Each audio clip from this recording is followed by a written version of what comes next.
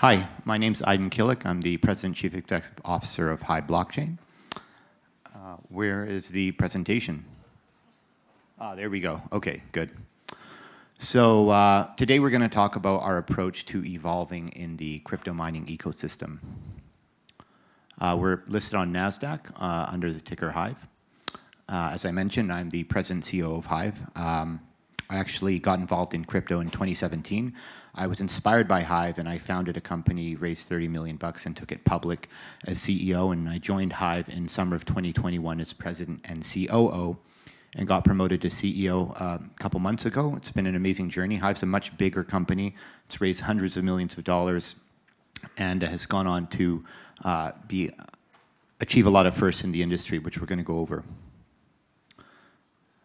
Now, one thing about crypto mining stocks is that they've got a lot of volatility, which if you are a savvy investor can earn you parabolic returns. It's even more volatile than Bitcoin, as you could see here. Looking at a standard deviation on December 30th, 2022, you could see the plus minus is 19%, whereas Bitcoin's 10%. So a couple big milestones in this last year. We realigned our long-term strategy with our strategic partners, Blockbase and Barrage, who were instrumental to our success. We hit 2 exahash of Bitcoin mining capacity and 6 terahash of Ethereum mining. So we were one of the largest Ethereum miners in the world, over 1% of the entire network, and in addition to that, over 1% of the Bitcoin network. We were one of the 4 companies globally that had a strategic partnership with Intel to develop a Bitcoin mining rig, and we were the first and only company to successfully deliver, manufacture, and deploy a Bitcoin mining rig with Intel, and my appointment. So a little bit HIVE by the numbers. In January, we mined over 260 Bitcoin. We had ended the month with almost 2.7 exahash, which again is over 1% of the entire network. And we have over 2,400 Bitcoin green and clean in our balance sheet. And we did a massive upgrade, one of our biggest upgrades in history, over 6,700 new generation ASICs. Of that, 3,500 were S19J Pros, if you guys are familiar with that. And our Buzz miners, which are powered by the Intel Blockscale chip. So 3,200 of those. And so instead of expanding during the bear market, what we did is we actually upgraded a lot of the older equipment we have. Being a legacy miner since 2017, HIVE has had to evolve through the various bear markets.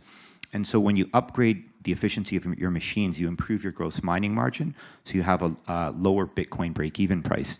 A lot of companies in the sector have just tried to aggressively scale, take on debt, and you see a lot of big names going bankrupt. I'm not going to name them, but they're all over CoinDesk. You could look it up. And we've navigated the bear market very intelligently. I'm incredibly proud of my team.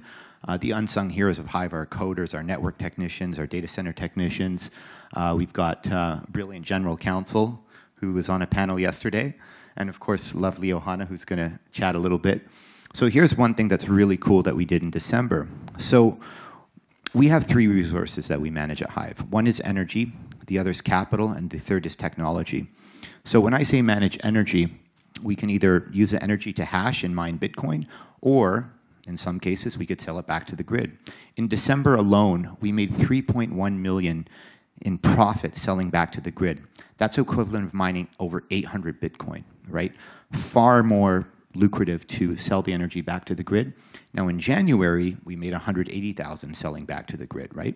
So you could see how we adjust our deployment of energy. And of course, as a public company, we have to adjust our deployment of capital. And our third resource is our technology stack, as evidenced by the HIVE Buzz miner. So again, we were the first company globally, and so far the only company that has successfully taken an ASIC chip and built an entire Bitcoin mining rig system around it, which is the HIVE Buzz miner, and we have them running in Sweden and New Brunswick. By the way, we've got 2 data centers in Iceland, 2 in Sweden, and 2 in Canada. We're all green and clean power, decentralized globally, which is a strategy.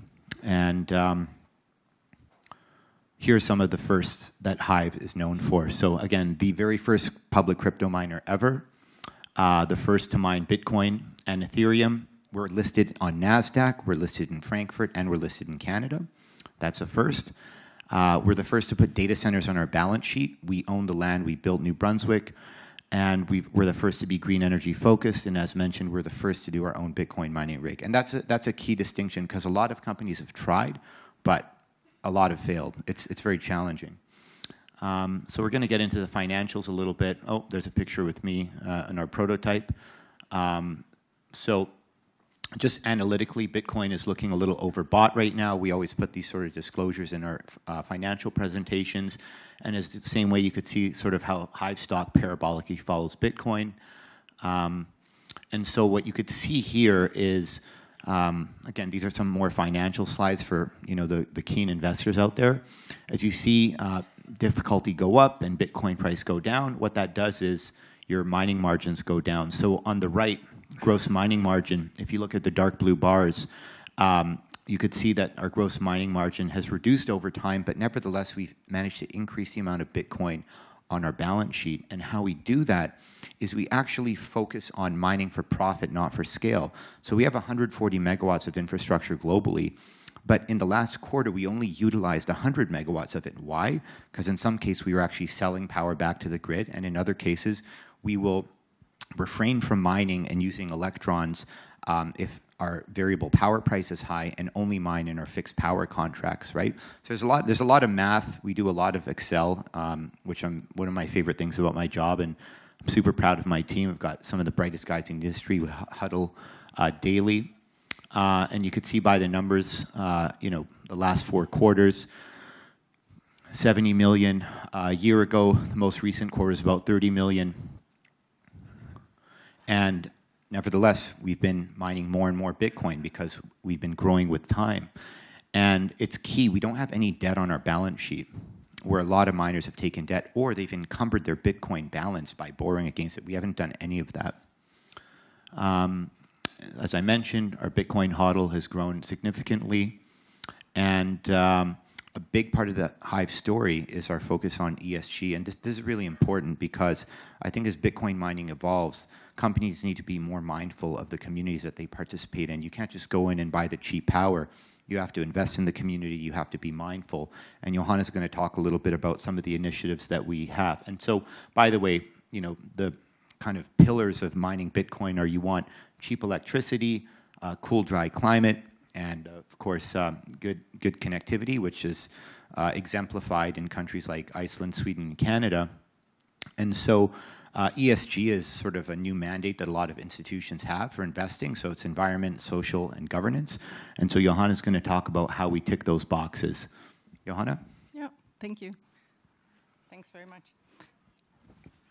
So what we're seeing here is the Boden vattenkraftverk, the Boden hydro plant at the very northern part of Sweden. And this is the power plant that is providing our facility, a 32 megawatt facility with all its power.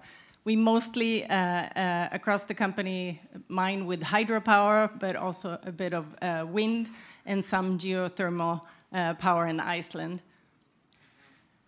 And what is really interesting in the areas that we're working, especially in Sweden, is that this is stranded power. So for the communities, for the grid, it's really important that we are there. We take advantage of the stranded power and provide a revenue stream for the community, for the grid provider. And talking about the grid, HIVE has become one of the biggest participants in the grid balancing system, where we, in today's society, where we get more and more dependent on energy, and at the same time want to shift into renewable energy, to be able to participate in such a balancing program, where literally our unique data center allows us to, within 5 seconds, power down half of the power that the system is required to meet these peak demand moments that can happen when people come home from their work and want to plug in charge their car and turn on the dishwasher. Within 30 seconds, we have to commit to power down the entire amount, and that could be up to 20 megawatts. That we can turn off on a moment's notice and share with the grid to balance that system. Another thing is that you have seen that we work in cold areas because our computer fleet, our mining fleet, is generating a lot of warm air. And so if you harvest that heat in the right way in these cold climates, it's actually a very nice resource, as can be seen in Sweden, where this year we have partnered together with a company called Actira, and we are going to provide our waste heat to a 9,000 square meter large greenhouse that will produce about 700 tons of cucumbers and over 300 tons of tomatoes each year. And we're talking a very northern part of Sweden. We're already harvesting the waste heat in Lachute, Canada, just basically pushing that heat from our data center into the neighboring large facility, a 4,000 square meter facility, so that we provide that base heat for them, revenue stream for us, and at the same time doing good for the environment. And lastly, time's up, but mining is unique in another way as well. We're scalable, we're mobile, and what we're looking at doing in Sweden is basically put a container solution, submersion cooling, which is very energy efficient, right by the local hockey stadium. That's the HIVE hockey stadium, to provide also the base heat for that facility, and saving the community about $200,000-300,000 a year. So. And also, Johanna, this stadium we've donated to, it's called the HIVE Arena, as you could see. That's our logo. The logo's on the jerseys, and we also allow all the kids in Boden to go watch the games for free after school, so they have something to do, encourage them to get involved with athletics. And the Boden hockey team has had 2 players go on to play in the Stanley Cup. So this is a serious Swedish hockey town. So we've also sponsored a local sports team in New Brunswick. So this covers a social aspect of ESG, as well as the environmental that Johanna was talking about. All right. Thank you. Any questions, or I don't know, come talk to us after. Get a hat. We've got really cool hats.